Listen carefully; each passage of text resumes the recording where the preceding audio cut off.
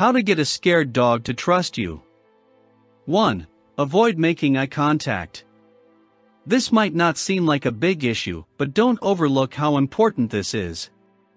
Making eye contact could suggest you are a threat and will trigger them to be defensive. I had a neighbor that lived above me and had a German Shepherd. Often, I would be invited up for a visit after work, but their music was so loud, the only one that could hear me was the dog. After opening the door, my first reaction was to look at this animal that was approaching me quickly. Big mistake, this would immediately make the dog get in a defensive stance and start aggressively barking at me. I had to think of a better way to avoid this type of interaction, so making some small changes made a big difference. I stopped knocking on the door when arriving, and soon as I walked in I avoided eye contact and went to the counter. I made myself look busy and acted like the German Shepherd wasn't even there. The dog would then walk over to sniff me, and then walk away. This was a great way to remove any fear this animal may have had of me, and prevent any unnecessary aggression from not being comfortable with my presence yet. 2. Come down to the dog's level. Meeting a new person can seem very intimidating, even more so depending on the situation that both of you met. Try to imagine what the dog might be feeling.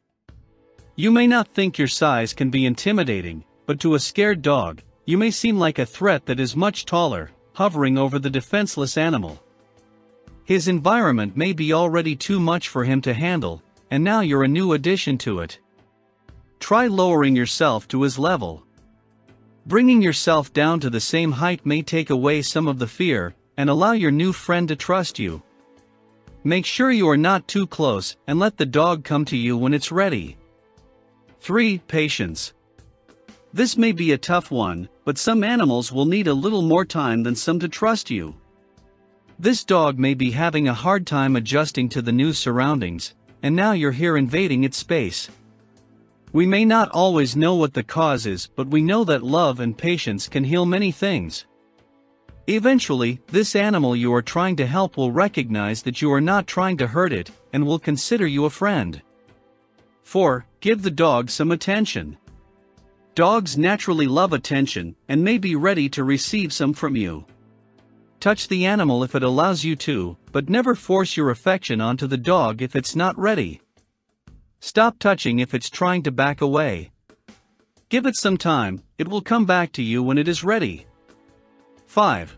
Trying bonding with your dog. Dogs are naturally curious and love to explore.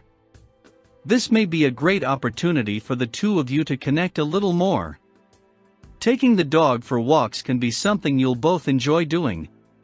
You may need to avoid unnecessary traffic depending on how scared your dog is. Attempt taking it to a dog park or trail if it's up for the challenge. This activity will become a habit your dog will look forward to, will trust you more, and not be so scared of you. 6. Watch the tone of your voice. Dogs may not be perfect at everything, but they sure know how to read people. How you speak to them can give them a strong indication of what your intentions are. While you may not think it's a big deal, raising your voice can suggest something is wrong.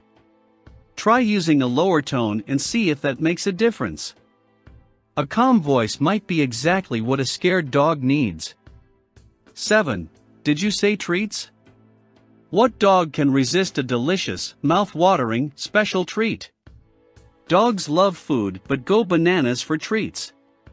Sometimes building a new bond can be tough, so anything that has a positive impact is a win-win. Try tossing some treats near the dog, then a little closer to you each time.